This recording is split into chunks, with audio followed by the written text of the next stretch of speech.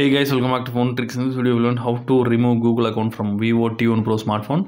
Before we start the video, request to subscribe our channel for more interesting phone videos. First of all, open the settings of the phone.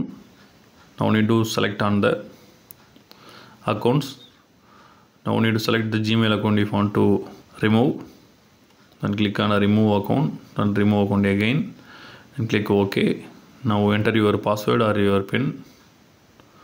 Now the Google account is removed successfully. So that's all guys. I hope this video is very useful to you. If you like this video, hit thumbs up. See you next video. Bye bye.